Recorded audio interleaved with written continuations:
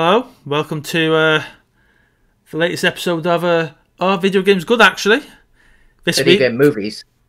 yes, our video game movies good actually because we all know video games are all right. Yeah, they're okay. Um, Nothing to write home about. Here we are, back in the boxes with my ever rotating pieces of artwork. I say ever rotating. There's like three choices it rotates through. We're back on the churches today. Had a new released a new single. Got a new album coming up soon. It's good. Off topic, but good. A little bit off topic, yeah. But yes, we are discussing Doom today. Yeah, the From 2005. Yeah. Starring Dwayne "The Rock" Johnson, although at the time just Dwayne Johnson, because it was when he was trying to remove himself from wrestling. However, worth noting, and straight into the spoilers here for this film. If you've not seen this film from 2005 and you want to, and you're worried about spoilers, go and watch it and come back. It's on Netflix in the UK. Yep.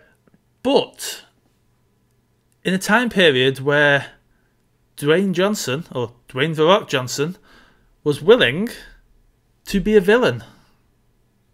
Yes. Which, In fact, would never happen now. I mean, in the right film, he might play a villain. Or, I mean, I don't think arguably Black Adam eventually will become a villain. Unless they're doing the other route of, like, villain who becomes angry hero. Like, I mean, let's face it, in Zack Snyder's universe, Black Adam would probably be like Santa Claus. So, but the Shazam films feel far enough removed. True. But yes. So it's The Rock doing a heel turn later in the film. I did see this when it came out, but I remembered very little of it, other than the first person section. And the baby faces, we'll stick with the wrestling jargon, being Rosamund Pike, who was actually brilliant in this, except for her questionable American accent. Yeah, she's good. I wouldn't call her. I wouldn't call her the good guy. I wouldn't call her the bad guy either. She's. I mean, she's down there willingly experimenting on people. Like, she isn't. She wasn't aware of that. She was aware of it. No, she was aware of that. Like later on in the film, when she was downloading various files, but she didn't. No, the film heavily implied that she knew that was going on. She just thought it was for the greater good. She wasn't necessarily doing the experimenting, but she knew it was happening. Yeah, fair enough. I'll give you that. I'll give you that. And Carl Urban. Yes, who is very Carl Urban-y. He's incredibly Carl Urban-y. I too haven't seen this for a long time. I did see this at the cinema. And I think I've seen it once since the cinema, but that could be as long ago as about 2007. So I mean, this is maybe 14 years since I've seen this. Like, it's not a good film. It's not, and yet, now there's a few things I quite enjoyed. Sarge's descent into madness. Yeah.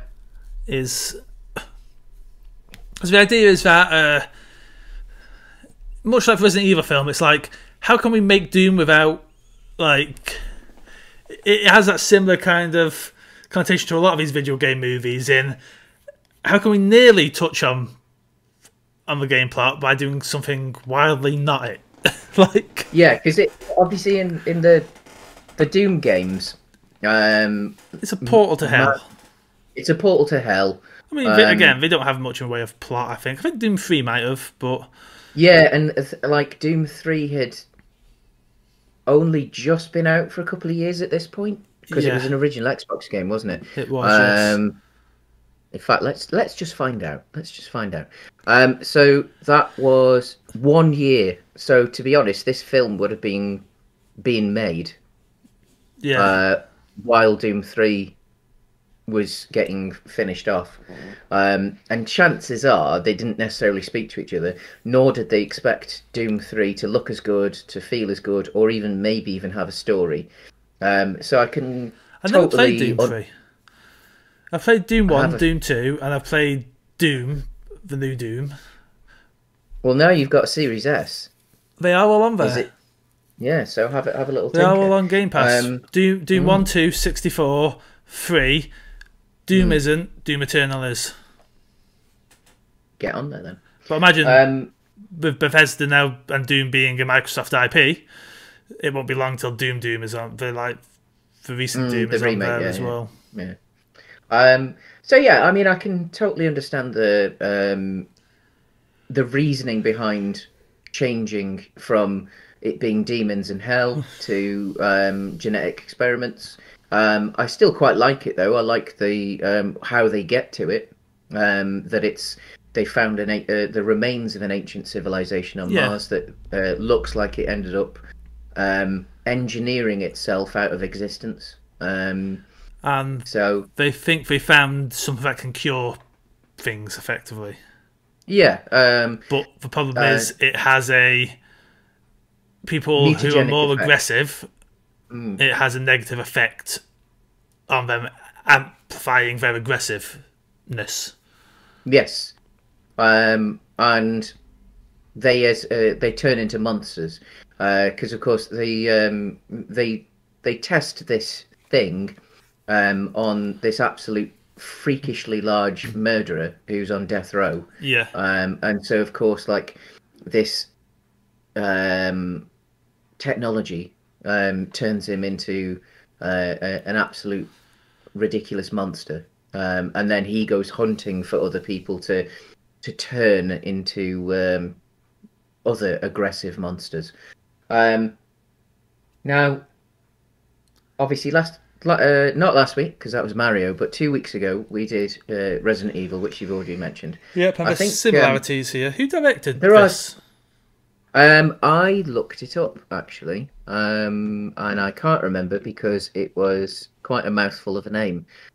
However, quite not necessarily an important director, but one hell of an important cinematographer and director of photography. Which actually I think is one of the standout things and something I forgot about this film. Yeah, it does look good. Wonderfully shot and lit. Yeah. Like the lighting in particular, especially compared to some of the stuff that we've trudged through recently. Hey, the lighting in Mr. Super Mario was very good. I mean, Mr. Snyder. Oh, okay. Yeah, we're looking at you, mate. I The think Justice League was lit quite well. it was all right. I've not seen his latest, but his latest is a breath of fresh air because there is actually, and you may want to sit down even more for this. There's light. I'm not as negative as you here. However, he's countered that But by having a depth of field that's as wide as your hair. But James. But back on track. Doom. Back on track. Yeah. So the director, and apologies for this because I'm going to murder this. Andrei Bartowiak. So that. So he's a Polish director. Now, as I said, as a cinematographer, a lot and things that like stand out. So he's done U.S. Marshals, the sequel to The Fugitive, Lethal Weapon 4, Dante's Peak, Devil's Advocate, Species, the original. So it was getting a shot behind in the director's chair kind of film. This for him. He'd done a few. Twins. He did Twins. Oh. But yeah. But yeah, I mean, he'd done. He's a fairly prolific director of photography, but yeah, Doom was his 6th film. Yeah. The first being a short that I assume potentially made in Poland earlier in his career, and then his first major film was Romeo Must Die.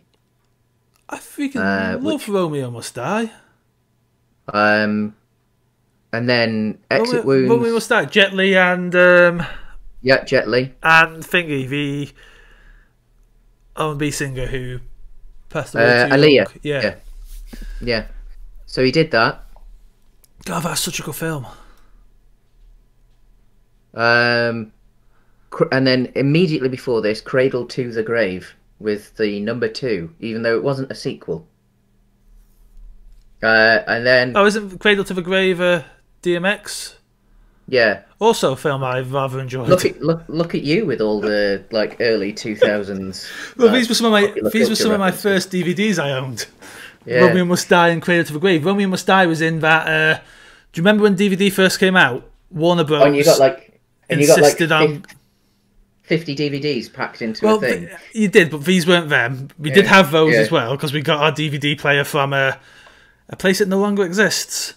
Quick Save. Well, it sort of doesn't exist because QuickSafe is part of the Summerfield Group, and Summerfield Group got bought by the Co-op, so it does actually sort of still exist. But So I was going to say, do you remember when Warner back at the start of DVD? Warner insisted, no, DVD cases should be cardboard. Yes. Romeo Must Die was in one of those plastic clip cardboard DVD cases. Yeah, I've got a few of them. Yeah, and then Cradle to the Grave was a DMX like crime heist film. I would say of similar vein to the original Fast and Furious before Fast and Furious became what it is. Well, after Doom, he had 4 years off after like doing a film a year for 5 years. He had 4 years off, and then brought us a film that I don't think either of us have seen, but maybe could make it into season 2 of this very series. What? Street Fighter: The Legend of Chun-Li. Oh, I've not seen it. I'm inclined to say it is upstairs. That sounds like an awful euphemism. No, I think I own it. Like, yeah. Wait, no, that's the That's the Kristen Kriok one. Yeah. Before she became a lieutenant in a sex cult, and wait, they were both in the cult. Yeah, she was further down the. I thought she went to a party and then got out quick. No, I think she was. She's been let off because she was brainwashed. She was a member rather than a leader. Rather than one of the two people in charge that Alison Mack was. Yeah. But again, we're digressing. We are digressing, Yeah. into Smallville sex cults here. Worth stating. And then that film almost killed his directing career. Before we go further, years for him to get another film. Worth stating, highly criminal, highly dangerous cults. So yes, yeah. Yes. While that may sound like we're making light there, no, they were bad things. I mean, they were literally people screaming, "Will somebody save me?" In those. No, it's not. Again, not something that we should be joking about. I know.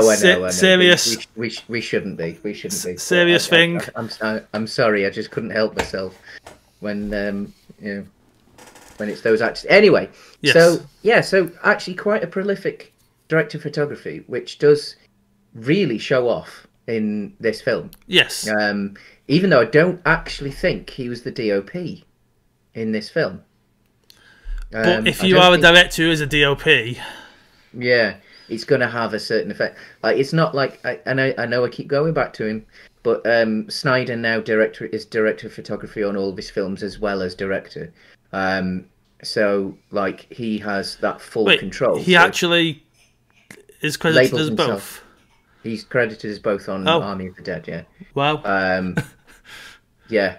Like, there's a reason they're different jobs. Mm-hmm. I mean, that's the thing. I mean, like, that's what Kubrick did. Yeah. Kubrick was the same. Kubrick was a director of photography, became a director, and then had both jobs. And that's why, I think personally for me, like, I've never been that big of a Kubrick fan. I think there are occasions where he accidentally gets the right script and the right cast, and because he does make beautiful films to look at, everything else kind of helps him out. I think Snyder is similar, to be honest. Like, I think Snyder on a leash actually is a wonderful director. Snyder let free, not so much. And this is an interest. It's an But again, interesting one. No, no, I'm leading back okay. into. Like, it's an interesting one with occasions like this where, like, sometimes a director of photography, who can make a beautiful looking film, or an editor who actually obviously understands the craft of gluing a film together and making it make sense. When they sometimes when they jump to being the director, sometimes it works and sometimes it doesn't, and there doesn't seem to be any real I think like because you pattern. also have to handle, as a director, you also got to handle acting. Mm, And you could be the best director of photography in the world mm, and not have the skill required yeah, to get the best out of your actors. and it's an odd one, isn't like because like I think like this, I think I wrote off when I watched it in when it came out as worse than it was, and I like because I actually enjoyed it more than I thought I did last night. Carl Urban in particular, because I was always Carl a bit Urban's sour always on. good.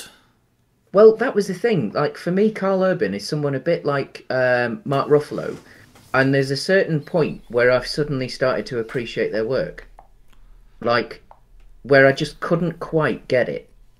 And then for me, obviously with Carl Urban, it was Star Trek. When he played Bones, there was suddenly a like a light bulb moment, That said, and we always used to say that it was perfect casting as Bones, and that mm, he was the most out of the three core cast. He was the most like.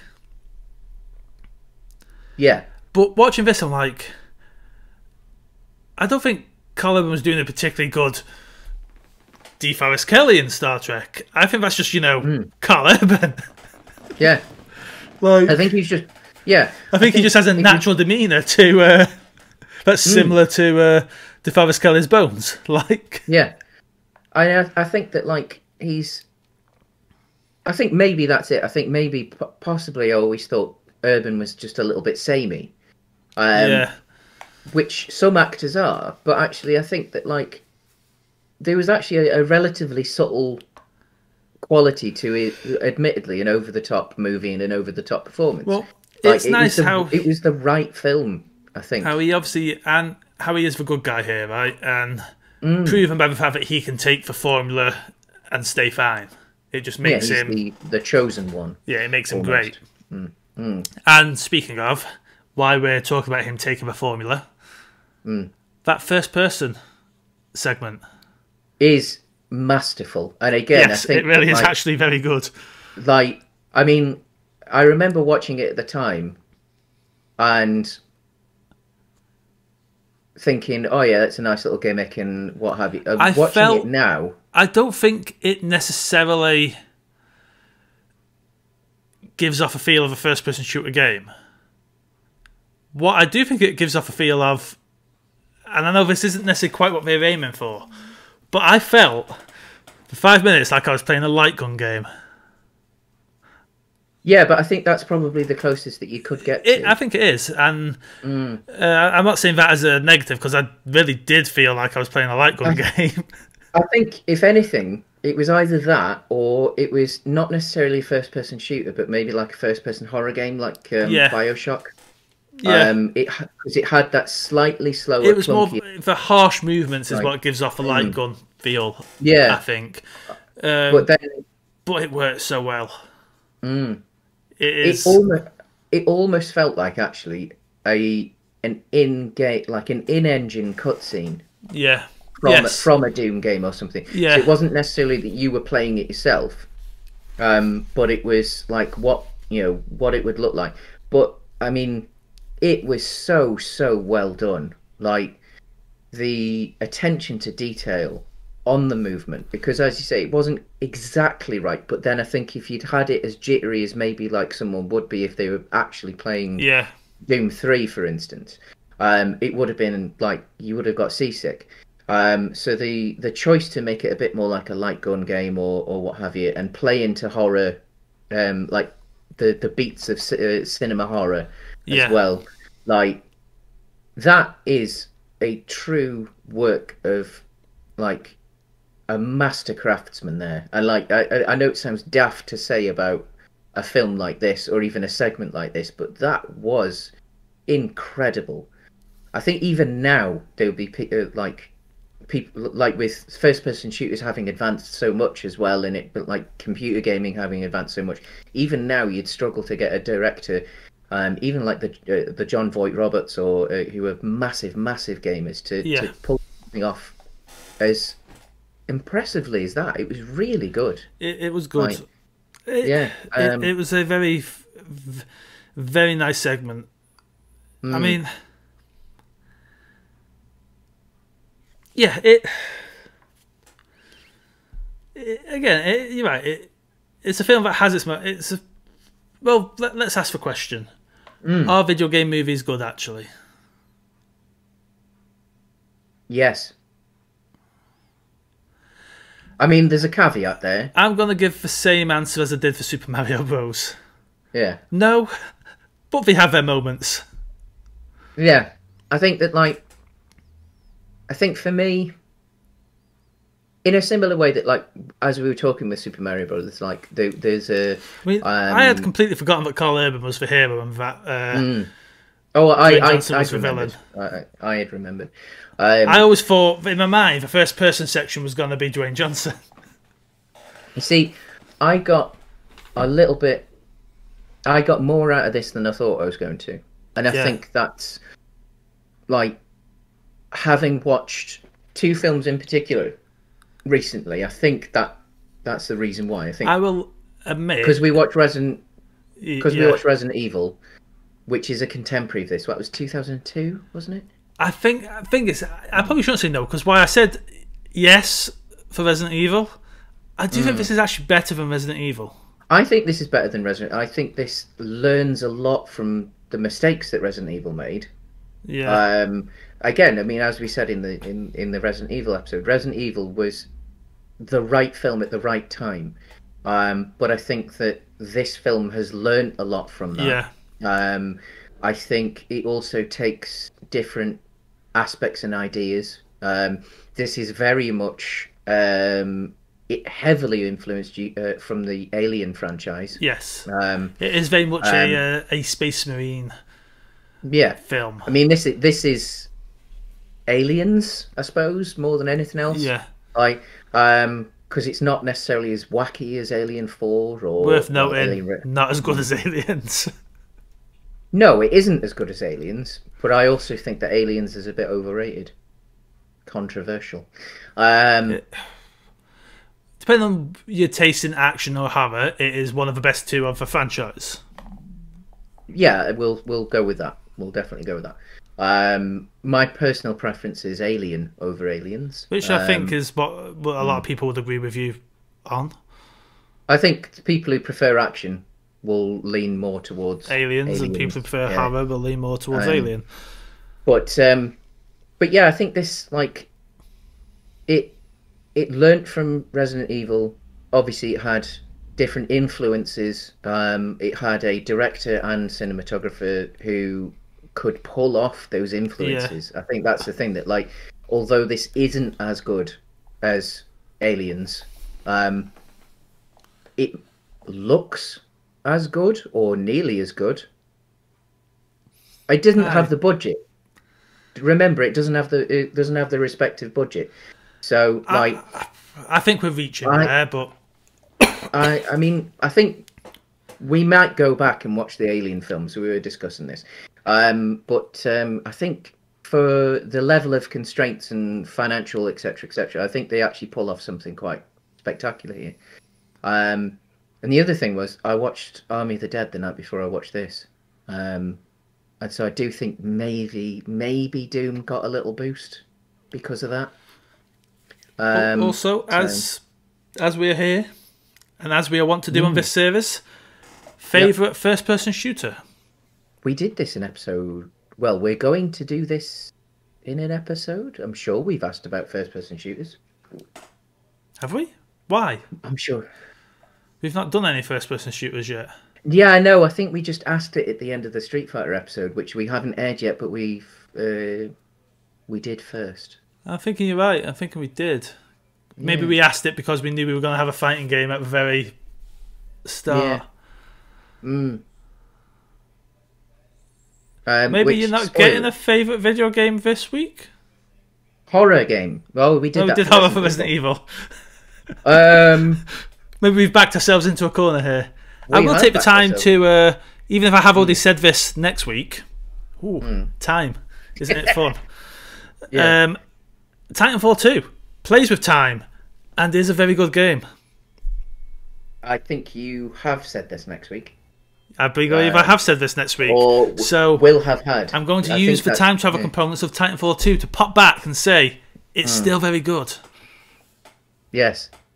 Even though I haven't said that yet, it is still the best, Yeah. one of the best single-player first-person shooter campaigns ever made. It's certainly a game I have to get around to playing. It's also like you can pick it up regularly for like £6. I'm pretty sure it's in my PlayStation Plus collection, Probably is. It has been on story- PS Plus a couple of times, Yeah. I think. so I must have it. I must have it. It's just getting around to actually sitting down and playing it. It's not I super imagine long not- either. No, I was going to say it's. You can probably, knock it out in a couple of nights. Maybe I'll do that. Know the kind of games you have been playing recently as well. It'll probably be a wonderful palate cleanser. Yeah, that's what I'm thinking. Because I brought my I visited, as you if anyone saw the Super Mustachio episode last week. I visited Cheshire to see friends and family last week. And I went into my mother's shed and dug out my driving wheel and seat and what have you. And I brought that home, and I've managed to get it working on my PlayStation 4 using a sneaky little dongle that makes the PlayStation 4 think that the steering wheel is a different one. So I'm going to be spending quite a bit of time relearning how to drive on that. Yeah. Luckily, it seems to be the week for it because one of the races is quite slow. So I'll be doing that. But yeah, maybe Titanfall. Yeah. Maybe definitely I'll worth have it. a little Titanfall. It has the 2 thumbs up from me. Yeah. I mean, I've heard great things. They are a decent team. Obviously, they're the ones that birthed Call of Duty. Yes. When Call of Duty was still worth playing. And Titanfall 2 was released by EA to die. Yeah, it was a strange one. It came was a strange one. in between the sci-fi futuristic Call of Duty and one of the Battlefronts or Battlefields. Like a week Yeah. later, Battlefield. Yeah. yeah, it was just released to die. Yeah. And the thing is, they've gone on and created Apex Legends in the same world. That is a massive Which is success. killing it. And Yeah. they so much that they've ended up being gifted a second studio. Apparently, Titanfall 2's online has had a massive recent upsurge as well in the past It's few. 'cause- I think it's because they've added some Titanfall content to Apex. So it's got that cross pollination, and then because they've been told as well that they can make Titanfall 3 whenever they want to. Oh, nice. So That's good news, I think we'll Especially get if we'll it. get another single player campaign out of it. Well, I think that's the thing that they do have 2 studios now, and I know I think one of them's working on one of the last Star Wars games that they've got to play with.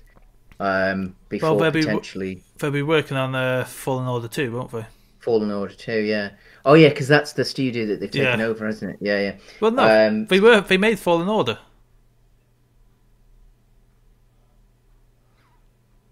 They haven't taken it over. Oh, yeah, Fallen yeah, Order is yeah. Respawn. Yes, it was. Yes, no, they've got but they have taken over another another studio, haven't they? So Have they? yeah, they got gifted a second studio. But So I mean, they've got plenty to do. yeah, I will say if you do play it, go into the mind of treating it as much of a puzzle game as a first-person shooter at times, in regards to taking into account whether you should be on foot or in your mech, and spatial awareness of jumping across walls and things. It's So a bit like playing Knack, I imagine. sure. or maybe Knack 2. I've Or not played Portal Knack with 2. more killing things. I'll go with Knack 2. Um, But on that note, uh, yeah. we shall see you next week for Street Fighter 2. Yes, we will. Or will have, or have already. And we may not Yes. actually next week know what the title of this video series is. No. Time. Mm. The ever... See you later, everyone. See...